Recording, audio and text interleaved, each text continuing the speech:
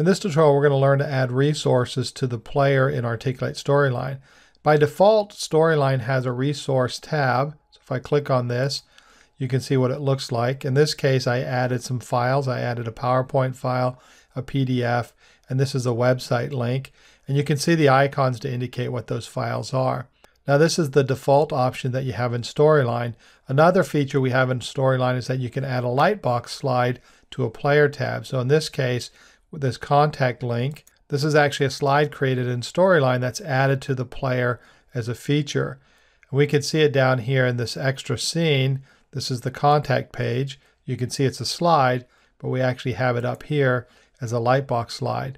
What we're going to do is learn to add a resources using the default resource feature, and then we're also going to add this resource slide here as a resource up in our player tab. So let's go to our player. And this is our player properties window. We're going to go to the resources tab, and you can see a list of the resources that I added, and these are the resources displayed on the resource link. Now if I want to add another resource, all I have to do is go down here to the add button, type in a title, and we'll call this wellness application. And then I have the choice of adding a website link or a file. We'll select file. And you should have this wellness application in your assets folder, so we'll select that and hit save. And now you can see that the wellness application's been added to the resources tab. And at any time that you want to delete that, you just select something. You can come down here and delete it, or if you want to modify it, select it and then click on this to edit, and then you can edit whatever you want to. Now let's go ahead and look at what it would take to add a lightbox resource feature. So in this case, we're going to turn the default resource feature off. So I'm going to come over here to my features tab, and then we've got that here displayed. We're going to turn that one off because we don't want to use the default resource feature. And we're going to add a lightbox slide. We know we have a resource slide that we created, which is down here. And what we want to do is add that up here as a feature. So what we would do is we just come over here, select add, type in a title. We'll call it resources.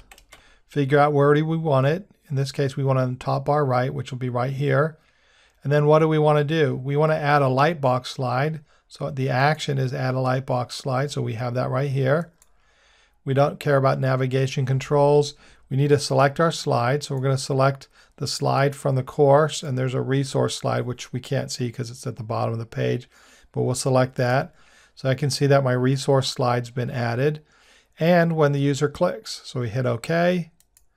And now we have a resource slide. If I want to change the order of that, I can select that and then move it up, and then we've got that over here. Now we've got a custom resource slide, and we have this resources here. Now if you want to use both of those, something that a lot of people do is they'll make this a download. So let's say we add this. So now we've got two resources slides. What we really want to do is change the title here, right? So what we can do is come over here to the text labels. We're going to change the title for the resources, which we have here, the resources tab. And we're going to change that to downloads. So now I can use both of those. I'm going to update the preview. So now what I have is two lightbox slides that we created, and then this is the downloads, which are the resources feature that we have in Storyline. So a lot of things you can do with the resources. You can add some downloads. We can add a lightbox slide. Let's preview this and see what the lightbox slide looks like. So here's our published course. We got our downloads, which we can click on. We can see that here.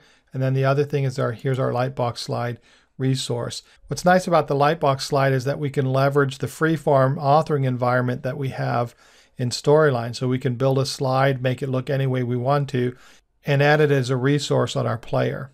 And that's basically it. Adding resources is pretty simple. Just go into your player settings and add your resources.